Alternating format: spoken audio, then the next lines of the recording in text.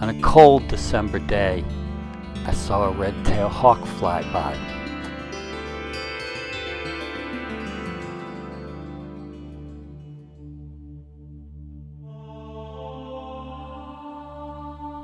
A few minutes later, I ran into this guy. I think it's an immature red-tail. I don't know if it's the same one. It would have had to fly away from me and then circle back around, and that's possible, and they're fast enough, but I don't know if it's the same one or not. But check out this action with the hairball.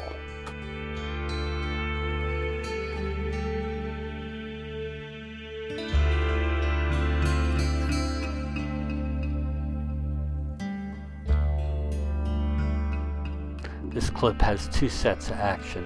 In the first set of actions, it gets rid of what comes out from the other end after it dumps the hairball.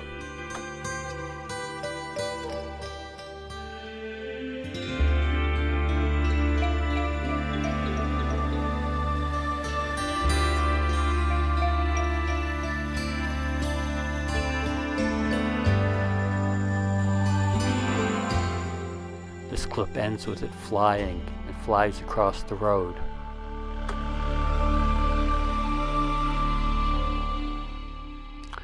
Lands in a tree right across the road, and I did get some shots. It looks like it's fluffed up and trying to stay warm in this cold day.